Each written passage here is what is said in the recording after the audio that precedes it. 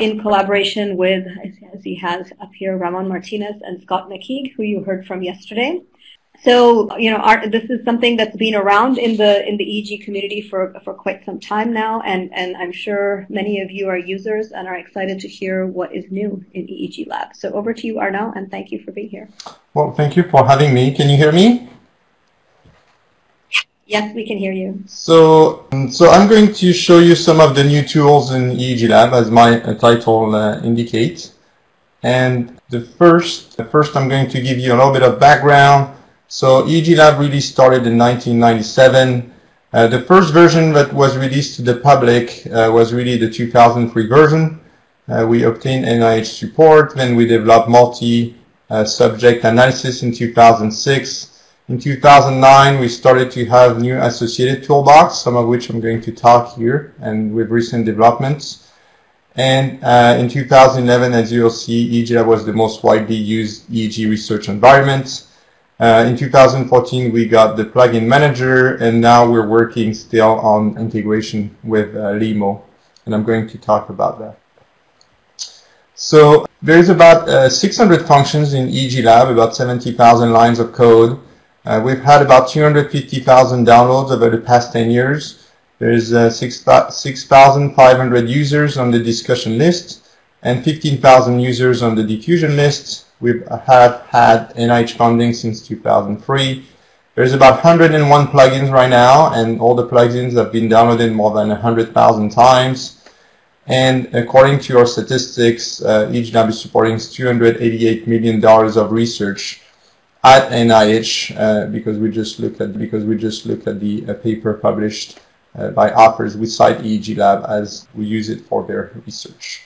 This is a screen capture from a tool we use, which is called Mixpanel. And every time you start EEGLAB, it pings. It's anonymous, but it pings the server, so we know that there's about 140,000 EEGLAB sessions started per month. Of course, some users will start many sessions, so it's not unique users. This is the paper published by Anke and Kenko in 2011. And that shows that EEGLAB here on top was the most popular software at that time. We also, on the bottom, we can see that the number of citations for our reference paper is still increasing. As 2019, there's about 5 citations per day right now of the EEGLAB paper. So now I'm going to talk about the new tool in EEGLAB, and in particular the general linear model. So this is using LIMO, and which is an extension to EEGLAB, and this is a collaboration with Cyril Pernet at the University of Edinburgh. So the GLM is really a technique that can replace actually all the statistical tests. So I'll show you why. So here that's the blue region.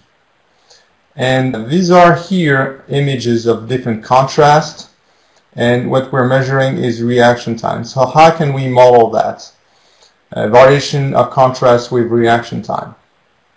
Well, it's relatively simple. You can plot contrast on one axis, so here would be decreasing contrast, reaction time on the other axis, and measure, for instance, the average reaction time of people for a given contrast. And then you can try to fit a line through that. So to fit a line, you would have an intercept, first parameter, and a slope, the beta 1 parameter, plus an error. And you can apply, run a software, or do some simple math on paper, and obtain these coefficients, these regression coefficients. Within the general linear model framework, you do something very similar. You have the different reaction times, and they're modeled by the intercept plus the slope, and times the contrast level and the different level of error. You fit beta 0 and beta 1, and then to assess if your model, if it's significant, for instance, for beta 1, you can compare the fit of the model with the regression coefficient beta 1 with the slope of the model which doesn't have the slope. You can also look at beta 1 and see, using bootstrap analysis, if 0 is included in the confidence interval. So that's simple regression, and here we can see that simple regression is a type of general linear model. What about ANOVA? So here's another experiment. Again, we're measuring reaction time. That's also an experiment we did where you have to categorize different images of fish, bird, reptiles against, and this one you shouldn't respond. So it's a go, no go task. You just press a button when you have one type of image, any of these images. But you might want to know if reaction time is different for fishes than bird. Can you detect fishes faster than bird? And to do that, you can use another linear model where here reaction time is again a constant parameters plus a beta parameters that represents the category. So it would be beta 1 for fishes, beta 2, and beta 3 for birds and reptile, and again the error term. So for instance, for one trial, trial 4, we could have beta parameters 0, the constant, and it's a bird, so it's the second beta 2 and an error term. If we have another bird, we would get another error term. If we have another type of image, then we would use beta 1 or beta 3. So this is another type of linear model. As for the previous one, if you want to know if your model is significant, if your ANOVA in this case is significant, you would compare the fit of the simplified model with the more extended model. So in this case, running the GLM is equivalent to using an ANOVA. And from a mathematical perspective, it's strictly equivalent. Now, the advantage of using this approach is now we can use an ANCOVA, where we can model both the categories and, for instance, the level of contrast. It's very simple in the GLM. You just put all the beta parameters together. So you're going to have some beta parameters for the type of image and one beta parameter here for the contrast. And again, if you want to know if a given parameter is significant, you just compare the model without these parameters and see if you have a better fit. So that looks so nice. What can you do with that? Well, so before I get into that, I want to just show you how you build the design matrix. So for instance, if you have trial 1, 2, 3, which here we have 4 groups, trial 1, 2, 3 are category 1. So it's 1 times beta 1 plus 0 beta 2, etc.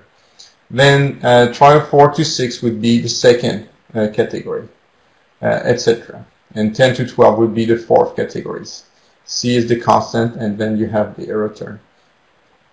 The way to model this is using this matrix where you have some measures. So this is the outcome. This is, for instance, the reaction time. You have your model matrix here, which represents this coefficient before the beta parameters. You multiply by the beta parameters, and you add the error. So this is the matrix representation of these equations. And a simple way to visualize this is what we call the design matrix. Most of you probably have already seen that before, where, for instance, the white cell here represents 1 and the black cells represent 0, and the constant is always 1, of course. So if we go into the field of EEG, this is our design matrix. So we have different trials here. This is 1 electrode we picked, and we have 10 trials, and each of the trials is 1 row. And some of the trials are for stimulus 1, and for some of the trials are for stimulus 2. And then we have a noise level of the stimulus here, which is modeled as a continuous variable. So these are 2 categorical variables, and this is a continuous variable. And of course, we have the constants. So it's a similar ANCOVA that we mentioned previously. Then you do the fit at the first sample, and then you move your window. So you do the fit at every single sample. You fit a different GLM at every single latency. And then you obtain the time course for the categorical variable and the constant, together with error if you do bootstrap, for example.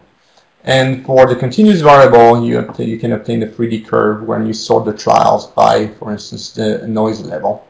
So you can see variation across trials for this specific continuous variable. So this is the first level. So this is just for one subject. And you can actually do statistical significance. You can do statistical testing here at the subject level by looking at bootstrap here and overlapping with 0. Then at the second level, so you have your subject, the first subject, and then you would do electrode 1, electrode 2, electrode 3. So here we only have 6 electrodes, but you can do all the electrodes for subject 1, all the electrodes for subject 2, all the electrodes for subject 3, etc. And then if you want to assess any group effect, then you would process these beta parameters how you would usually process, for instance, ERP. So you can do t-test across conditions, you can do a two-way ANOVA. So this is the second level. So at the first level, you fit your GLM. At the second level, you do additional statistics, which could also be seen as fitting a second GLM at the second level.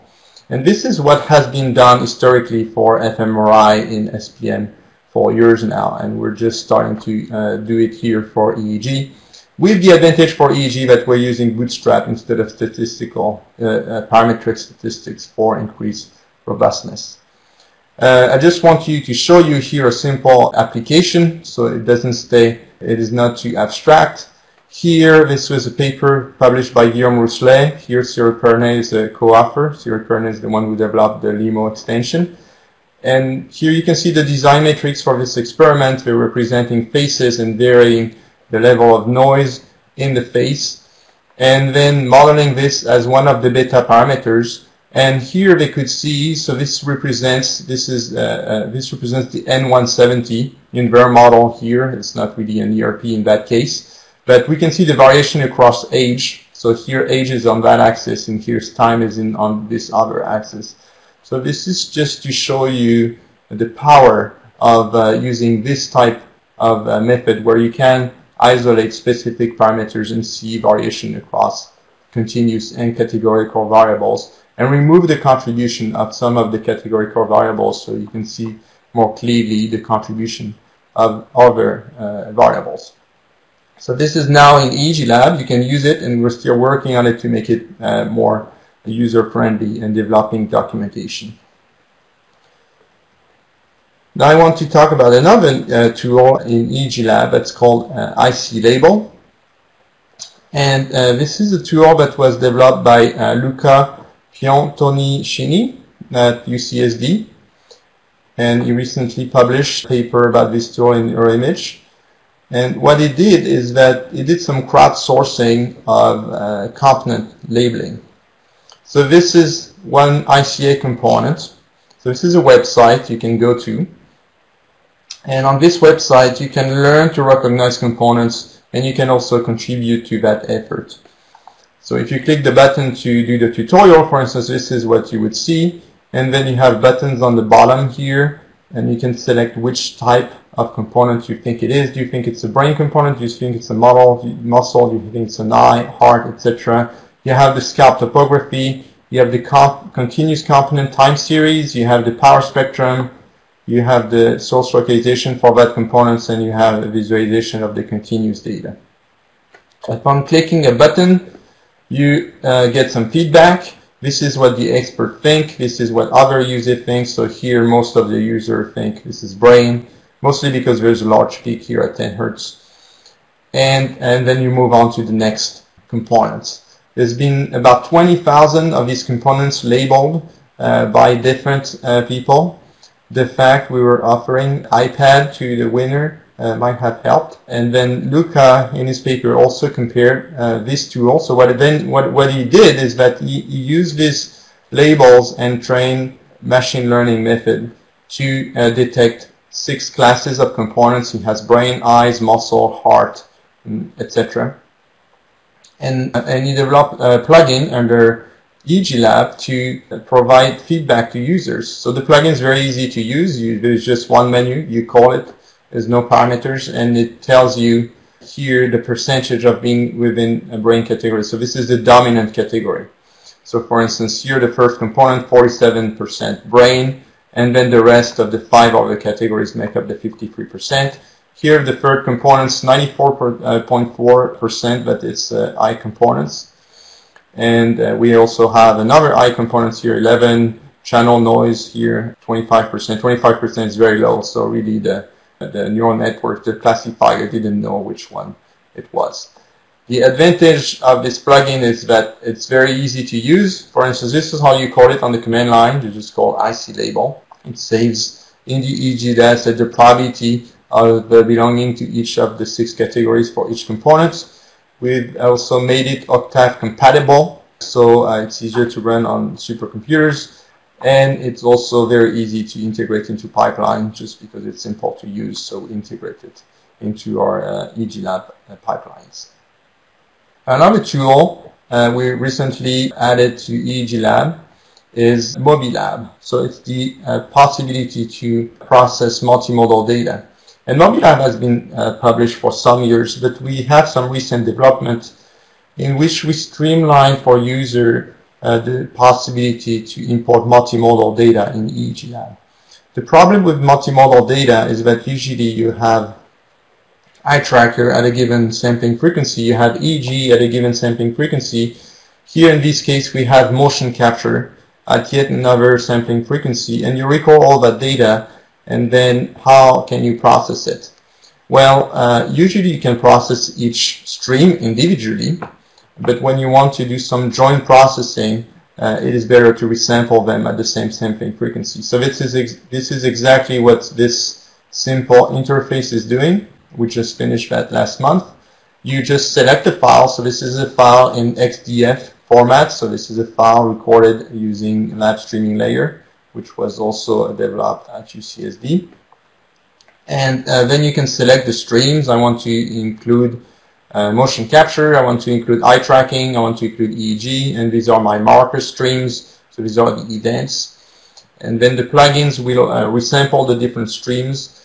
And there is a complex system to calculate the optimal alignment between the streams. And then they're all in EEGLAB at the same sampling frequency, and you can do some joint analysis of these different streams.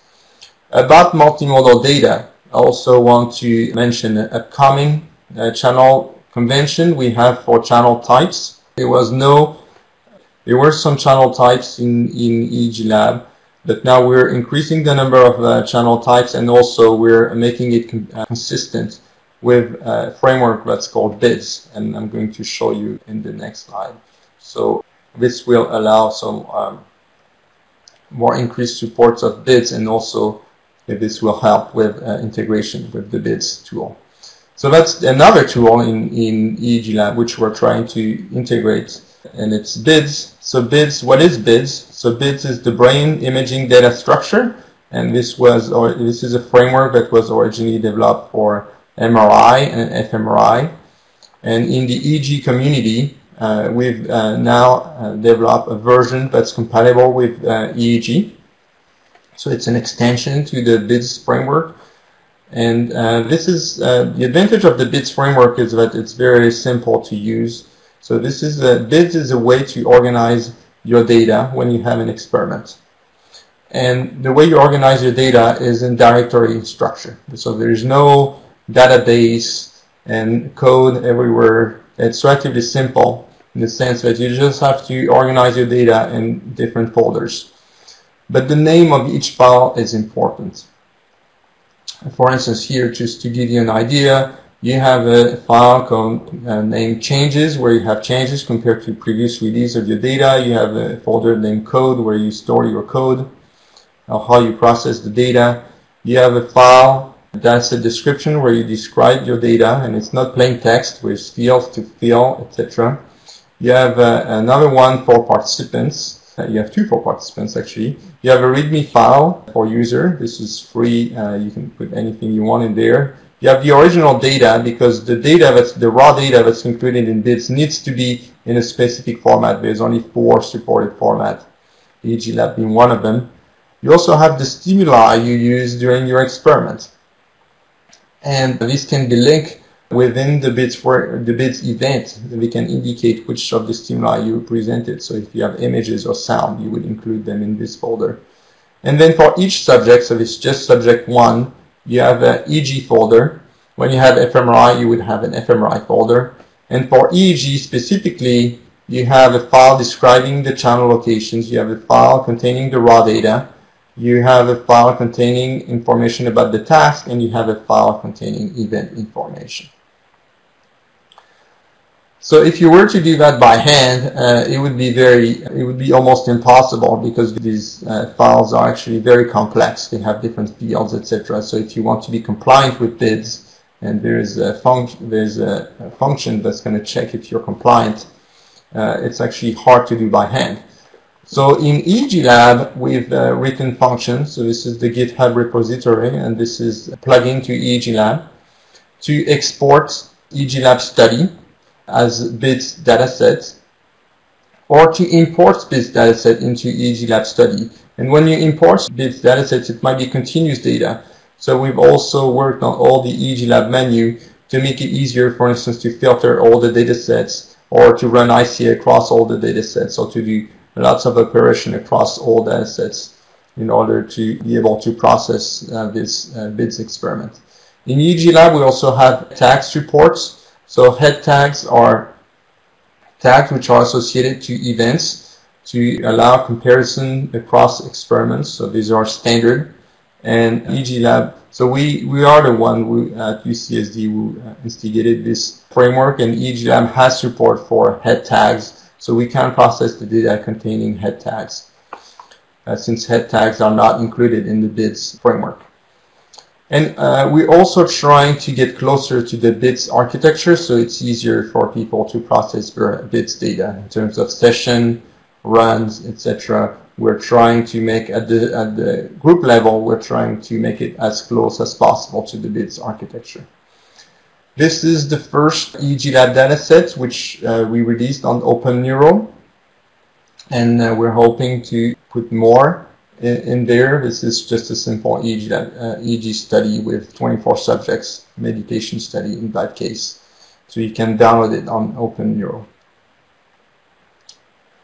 Another tool we've developed in EEGLAB is called NSG, Neuroscience Gateway. So this is a collaboration with the San Diego Supercomputer Center, High Performance Computing. This is COMET, so this is the name of the supercomputer at UCSD. And to run scripts, EEGLAB scripts on the supercomputer, you have two interfaces. One is a web interface. You just use your browser. You have to register. Anybody in the world can register.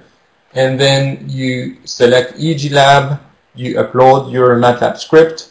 EEGLAB is already installed on the supercomputer. And then you upload your data, and then you can run your script on the supercomputer. For instance, each of the nodes on the supercomputers has 24 cores, so you can usually use a par 4 in your script to parallelize across 24 processors to process your data faster. We have another interface, what's called the EEGLAB interface through NSG-R. So R is for REST interface. So now it's sending command directly from EEGLAB to the supercomputer. So it's even simpler than the web interface here. You just select your script, and then you send it to the supercomputer, and then you get notified when the script is finished, and you can download the resulting data. This is a proof of concept where we've processed, using this framework, data from the ChildMind database. So here we had 1,097 subjects with 128 channels, eyes open, eyes closed, and we can see how here the scalp topography changes eyes open, eyes closed across age groups. So again, this is just a proof of concept. We wanted to show that it's possible to process large number of datasets using EEGLAB on the supercomputer. This is another plot here where this is using Amica. So Amica is a type of ICA algorithm. It's one we've developed, and here we went up to using 1500 CPU on the supercomputer. This is a collaboration here with Amit Majumdar and Suba Sivanyanam and Kenneth Yoshimoto at the San Diego Supercomputer. So we are working actively with them to improve these tools. And you can already download the plugin on the EEGLAB website and try it for yourself. Other tools in EEGLAB I wanted to mention is our increased support for source localization and connectivity. Most people agree that processing data at the channel level is suboptimal and that you have to look at the source level. So when you use EEGLAB, we have 3 options. One of them upcoming, you can use NFT, Neurochromatic Forward Head Modeling Toolbox, developed by Zenit Akar at UCSD. So that's a plugin to EEGLAB, and that allows you to use custom MRI, subject MRI, to do source localization. And we're working further on the integration with EEGLAB, so you can use these tools as well, even if you don't have the MRI of the subject.